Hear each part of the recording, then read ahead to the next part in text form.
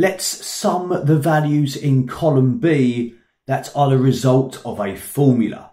Looking at this data set, there is no consistent pattern to recognise those total values, and they occur at irregular intervals. Let's do this.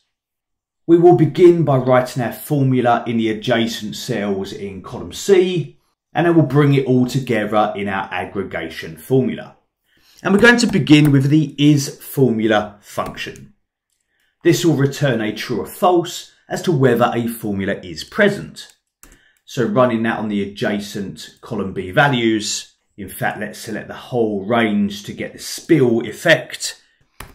And here we have our trues or falses, depending on whether a formula is present. Now from the back of that, we want to convert them to numeric values. There's numerous ways of doing that. One of them will be to precede that function with our double unary. We could also bring it into a mathematical calculation that doesn't affect its value, or we could use the end function. That will convert them to zeros and ones.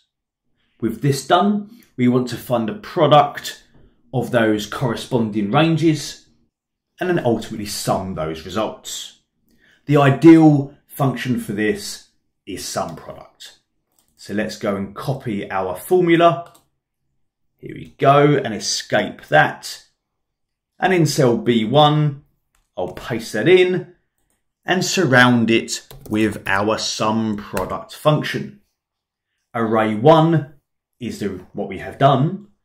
Clicking on the end, comma for array 2, and this will be our range of values. Closing this off, that will find the product of those corresponding arrays and sum them, which for us means that we have summed the values that are the result of a formula only, ignoring any constant values. We can then proceed to remove column C. It was only created to assist us in constructing the ultimate formula. Thank you for watching. I hope you enjoyed that quick formula example. If you did, hit that thumbs up and subscribe to this channel to receive the latest Excel tutorials. Take care. I'll see you again soon.